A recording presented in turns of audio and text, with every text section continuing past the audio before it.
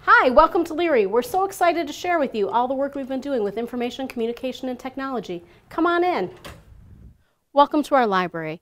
Our students have been using technology all year to support their learning in all areas and to really build critical thinking skills. We have some students and teachers here excited to share their work with you. Come take a look.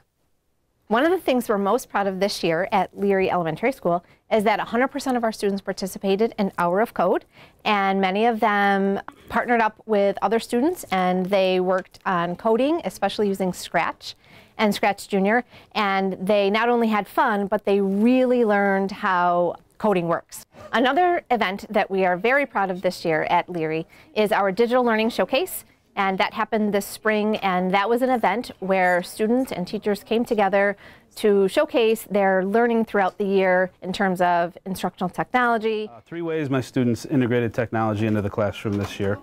We're using virtual Valentines, a fictional book project from the book Babe and Me, and also during our electrical circuits unit, creating virtual house wirings of circuits. The Babe and Me project was great. We used Google Maps and the students were able to plot the different areas in Google Map where the characters were actually visiting in the story. And it really gave them a great visual representation of the reality of the amount of travel the characters were able to do in the book.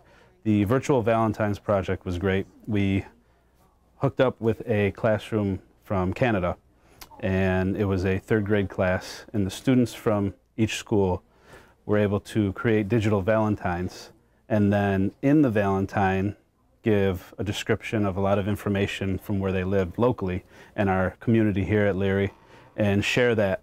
So they were able to distinguish the differences between a school in a different country and our own. And the last one, the electrical circuits, students were able to utilize Google Slides to create a virtual circuitry wiring of a home, while they actually built it physically out of cardboard and using different materials from the science unit, and use their Chromebooks to take pictures and photos, sketch using the touch pads, and create a digital version of what they were creating, step-by-step process to show other classrooms how they actually created the circuits. So they've been busy with a lot of things, integrating that kind of technology into their projects.